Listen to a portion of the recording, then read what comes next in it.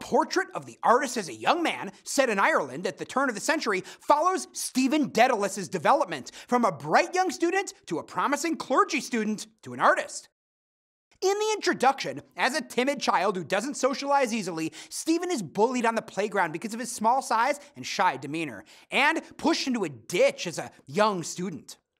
When his glasses are broken following an accident, he's beaten by a teacher.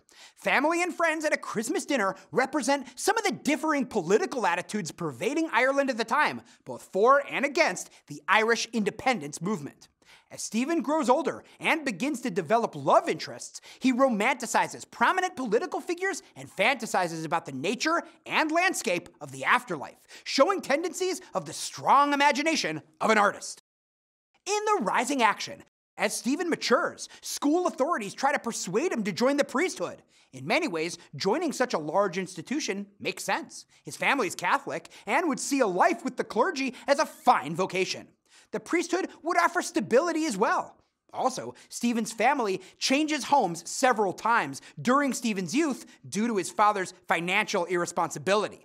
As he gets older, Stephen begins to visit prostitutes in Dublin. This habit becomes increasingly hard to reconcile with his potential priestly calling, and his guilt becomes more than he can bear, and he confesses as he visits a priest. The last episodes in the book are a series of epiphanies and exchanges. In the climax of the legendary modernist novel, Stephen comes to realize he has no zeal for the religious life and decides instead to become an artist.